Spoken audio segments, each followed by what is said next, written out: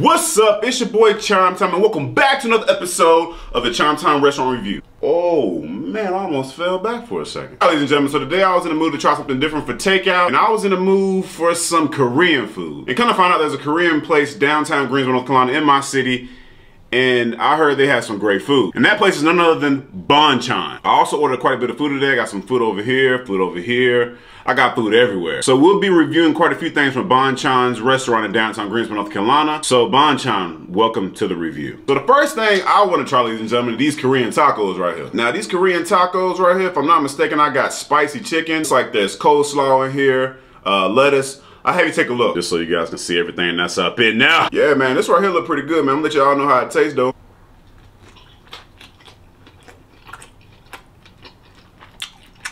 Oh my.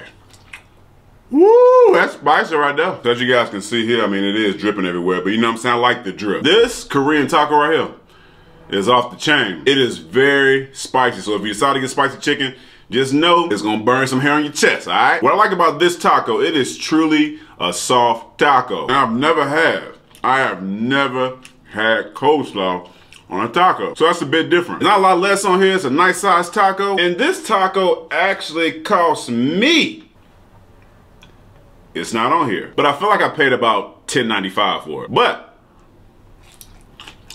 it was definitely worth it. So if I had to rate the Korean taco on a scale of 1 to 10, they're gonna go ahead and get a 9. Next, we're gonna be trying what's in this box right here. What's in this box right here, y'all, it is some drumsticks. Just so you guys can look at the good old drumstick right there. So for 5 drumsticks, this cost me $12.95. Now, I do not agree with 5 of these drumsticks costing almost $13. But it has to be a reason. It has to be a reason why they're charging this much money for 5 freaking drumsticks. $13 is just a damn bit ridiculous. I got half and half, all right? Now, I think I got half soy and half spicy. I'm not really sure what the half and half entails. So that being said, I don't know what the heck I'm tasting. I'm gonna just bite into it and give you guys the overall analysis.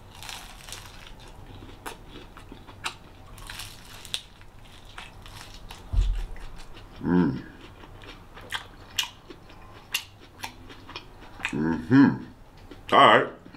You good though. So I'm assuming this right here is, I guess, the soy or the soy garlic chicken wing. You know, I like it, but for $13, it's definitely not worth it. I really can't taste the soy in this drumstick. It's a nice size and the crunch game is definitely on point, but I just don't see why they're charging $13 for 5 freaking drumsticks. Let me take another bite to see if I can figure out why they're charging this much for these drumsticks. That crunch, yeah.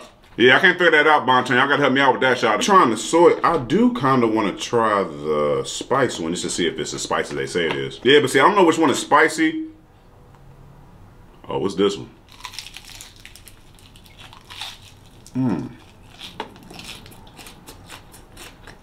Damn, babe.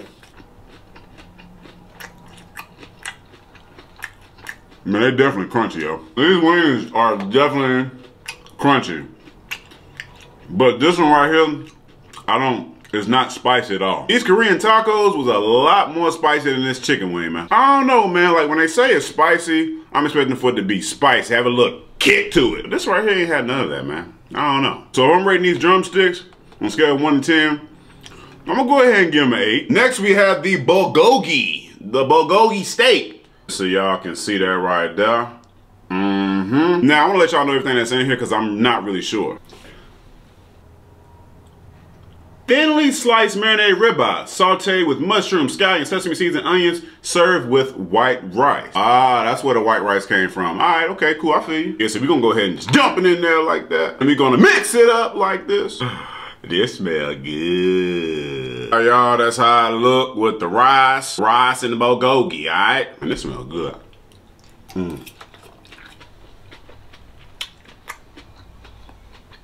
Oh, yes, God. Yes, God. For me trying Korean food for the first time, this sure is a good experience. So the bulgogi cost me, dang, I forgot. Ain't no price on here. I'm pretty sure this right here cost me like $12 to $14. And initially, I ain't gonna lie, I was a little pissed. Cause this restaurant is like really expensive. However, this right here is definitely worth it. This right here is a whole nother level of seasoning right now. This right here is This that fire right here. The good thing about this right here is that you can taste everything in here. Rice, the sesame seeds, the steak is perfectly seasoned. The scallions, the onions. The only thing I will say about this right here, I've actually searched through this whole bowl right here, and I've only found about 4 mushrooms. Bonton, if you don't mind, we need some more mushrooms, please. But overall, for $14, this right here is off the heezy for sheezy, believe me, my BB. Or is it off the heezy for sheezy, my kneesy?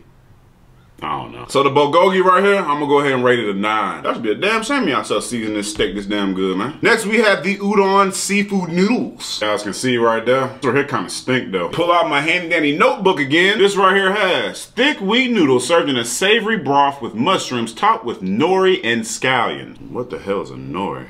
Oh, this right here must be nori right here. Nori, is that you? Yeah, nori, you look weird, man. I don't know. So I'm assuming this right here is the savory broth. Savory broth going into the noodles. Man. I can rock with that. Sorry I had to try that first because when I was poured in here, it put me in the mind of me taking a piss. So I automatically imagine someone peeing in my noodles. I know it's weird, but that's just me. Yo, these are definitely some thick noodles.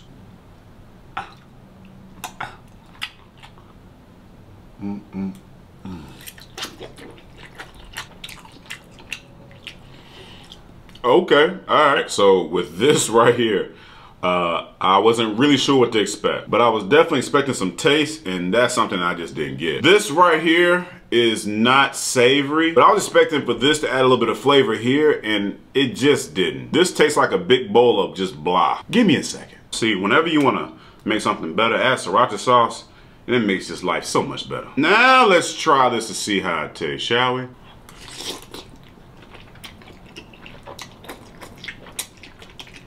Oh yeah, a lot better, a lot better. Sriracha sauce made it spicy, and that's what I was looking for initially. Now this right here, whew, Lord, it's too spicy. It's pretty good. But if I'm judging this on a scale from 1 to 10, without the sriracha sauce, I'm gonna go ahead and give it a 6. Last but not least, is this right here. This right here, excuse me, is the pickled radish. So you guys can see right there, I'm gonna be real with you, this freaking stinks. Looks like white apples though. But anyway, let's go ahead and try it.